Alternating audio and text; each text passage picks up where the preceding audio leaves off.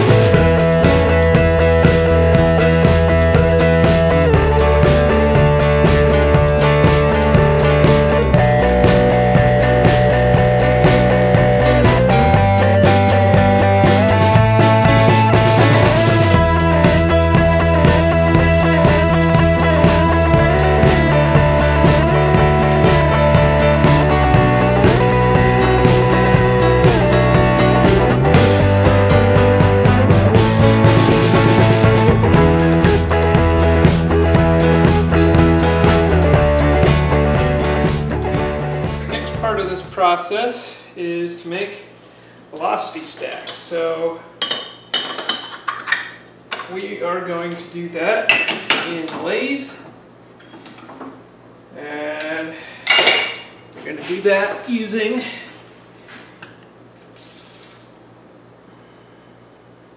a screwdriver and a piece of pipe like this. So how we're going to do that is we're going to bring this guy up close here, about like that, and then we'll jam this guy. Alright, so basically we're going to take this screwdriver, we're going to shove it in here, and we're going to pry out, and that's going to flare the pipe out. You'll see what I mean in a second.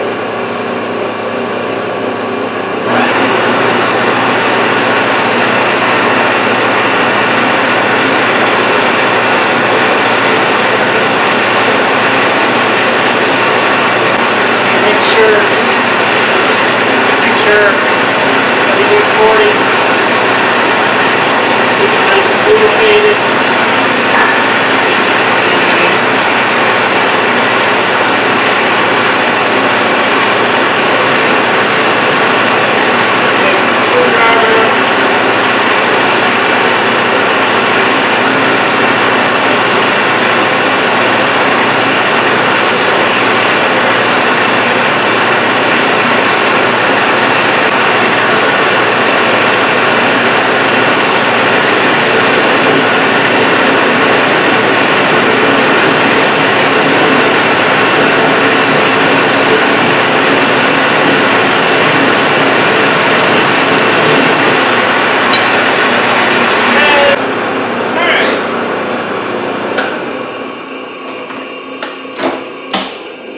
So that's essentially it. You're using your drill chuck to kind of as a guide to pry your screwdriver against, and using the piece of pipe to create the radius, and you just gently pry, gently pry, gently pry, run the mill at a, or lathe at a really low speed, and you are left with something like this. So we just need to make 5 more of these, and we will be good to go.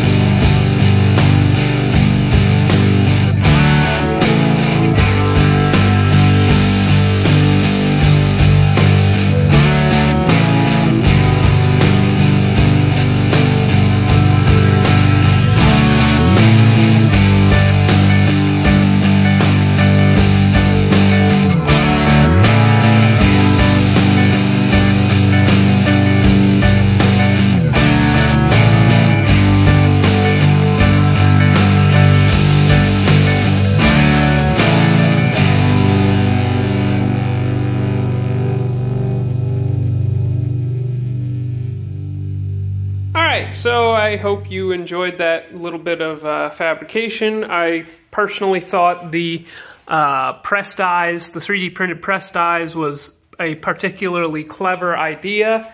I'm very happy with how my welds came out. And we of course went to a 4-bolt LS throttle body.